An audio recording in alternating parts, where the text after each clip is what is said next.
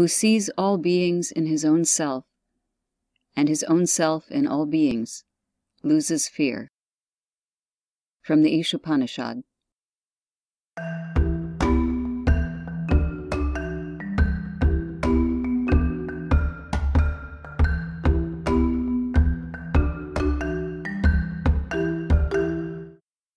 Welcome to Self-Talk. I'm Rachel Astarte.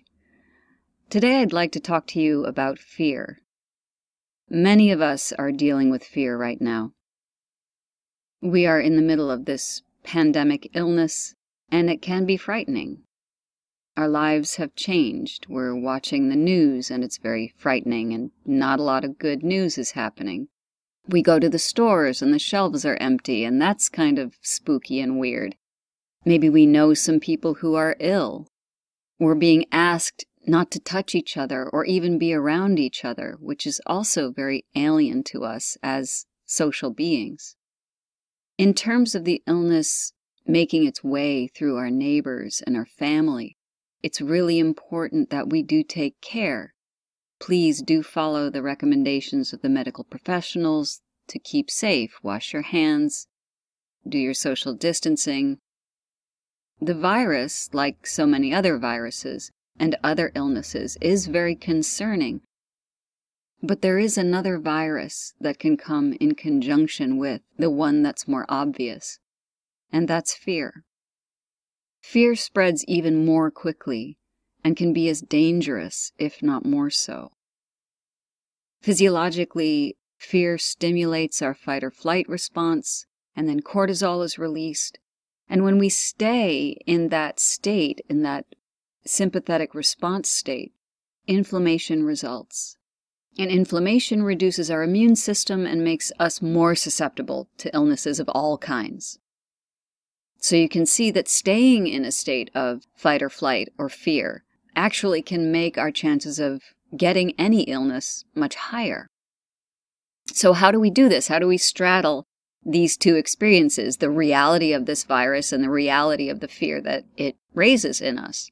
Because some of that fear is important. It's that fight or flight response that's allowing us to take measures to protect ourselves.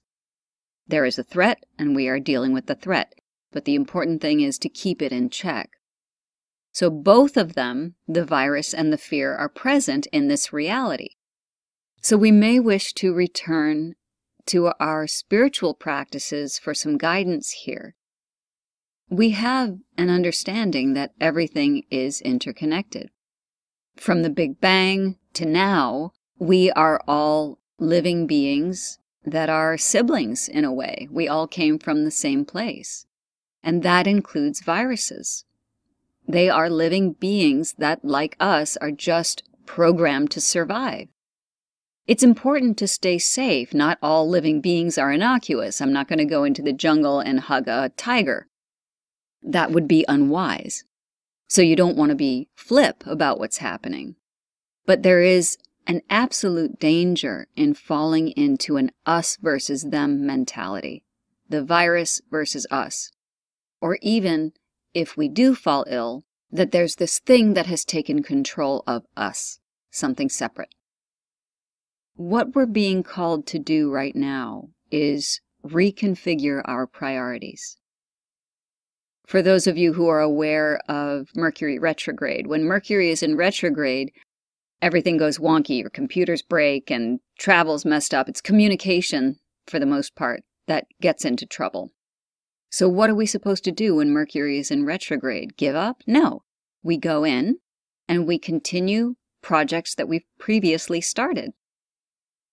In a way, that's what we are being asked to do right now. Social distancing, paradoxically, allows us to do that. To go inside, literally and figuratively. Return to the self. Do your work. Take some time to do things that you haven't had a chance to do. Whether it's meditation or learning a new language or starting a journal practice, spending some time with your family.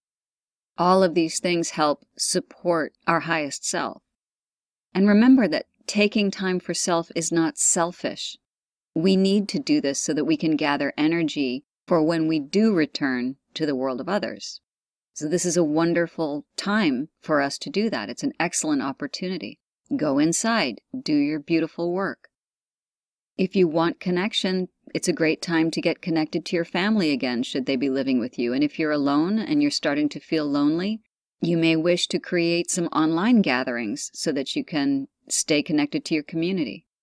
So we do this inner work now, and when the storm breaks, we may have this opportunity to rejoin each other in a new way, in a more grounded way, more centered in ourselves, more able to see self in the other.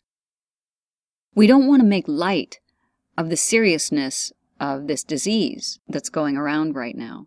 But there are two ways to look at it. One is from a place of fear, and another is from a place of love. If we look at this from a place of love, look at what is being stripped away as a blessing. In other words, all the distractions and the frivolities that we've taken for granted. And we see this as an opportunity to go in and get peaceful. Then we have an opportunity to emerge stronger, collectively. Now, it's true that so many people are dying, and it does appear that there is a mass culling going on right now. But perhaps we could look at it not as a culling, but as a calling to go in, and a calling to do our inner work. We may very well find that it doesn't take that much to be satisfied in our lives. So as we move through this time collectively, you may consider seeing the changes that we are all experiencing from a love perspective. How can you be enriched by this experience?